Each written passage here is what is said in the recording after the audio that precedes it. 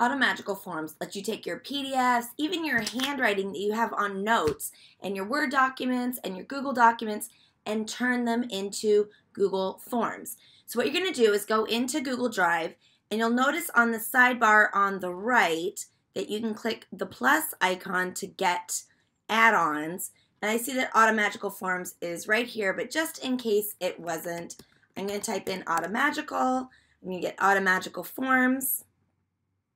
And I'm going to go ahead and do an individual install, although a domain install would allow everybody at your school to use this. We all have a lot of documents in our drive that would be great to make into Google Forms. So getting a domain install allows everybody at your school to be able to use this add-on. So I'm going to go ahead and do individual install for right now. Continue.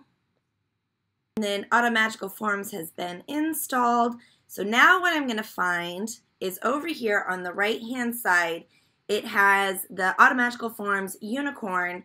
And so all I have to do is I single click on a PDF in my Google Drive, and then I come over and I select the Automagical Forms icon. And I'm going to request permission to access it.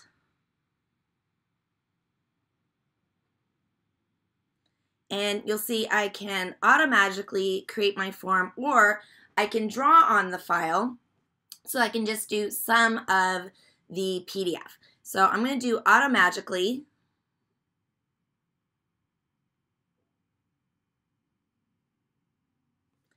And that is the PDF, and these are the questions. I don't want this to be a question, but I do want these questions. I'm going to create the form. Open form. And you can see it brought in all of these questions that I did not have to copy and paste into the Google form. So that saved me